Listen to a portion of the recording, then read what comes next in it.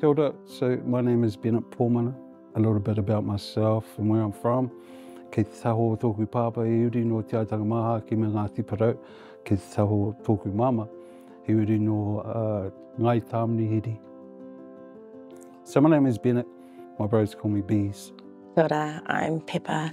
I am from the far north, Ngāpuhi, Kaio to be specific. I am Bennett's wife and we have 10 children and we reside here in Lower Hutt in Wellington.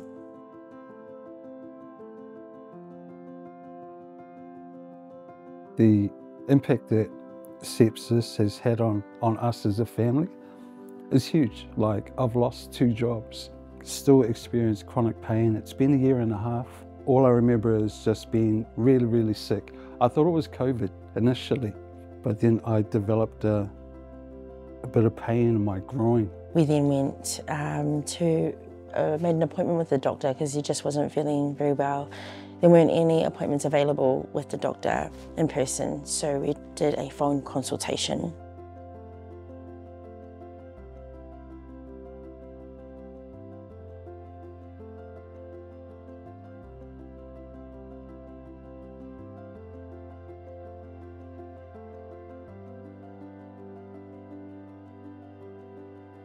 So they told us that he would be taken for emergency surgery, and in the next 45 minutes he was in surgery. He was surrounded by doctors and theatre nurses because his organ failure had taken place during the surgery and that none of those organs were functioning, and so he's now been put on support for each of those organs, and that he will be taken to Wellington Hospital because he also needs dialysis, which they don't do at Lower Hutt. And so I took him to Wellington and I got to see him for the first time.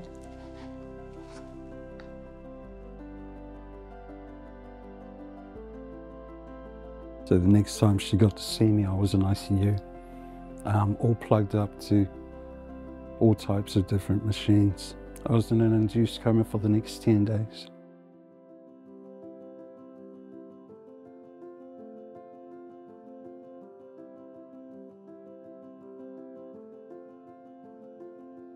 I don't think I really understood, to be honest, long until after we left Wellington what sepsis was, and that some of the stuff that he was going through and going to continue to go through were because of sepsis. Even later on in the piece, I didn't discover that what I'd gone into was septic shock. Didn't even know until like a month later when you were telling me about it. And when doctors are around you and speaking their reo, speaking their language, they've got to be able to break it down for us who don't understand that. Pepa here went off, she heard key words or key sentences, then she went and researched it so that she could understand what they were saying and talking about. To whānau who are going through this, ask questions, don't be shy. When doctors are coming around and doing their rounds in the mornings, have your list of questions all compiled there and ready to go. Don't let them leave until you're satisfied that you have gotten everything out, and ask all the relevant questions that you need to ask. I don't know how anybody goes through something like we've been through without people. Like, I just don't see it happening because we've struggled and we have people. We're lucky enough that we have been supported financially in big ways by people that love us and care for us. Our rent was paid for 6 months. That's how much help we needed. And that wasn't by a government department, that was our friends and family. The impact of this, it just continues. It feels like when I woke up, it was like a brand new me. And I have tinnitus in there, or tinnitus or whatever. So all I hear is just huge whooshing and a ringing at times, and it's 24/7. The pain aspect is another. Chronic fatigue. Just moving is an ongoing thing that we deal with and challenge that we deal with every day. Whilst we're in there, we definitely need that whānau support. So when we were told that Pepa couldn't stay initially, we were like, what? So what she did was she went out and bought a stretcher and set up in the room, posted up in the room, sleeping bag, and she said, I'm not going anywhere. An important improvement that can be made is one where sepsis can be recognised faster, from GP to ED through to the hospital.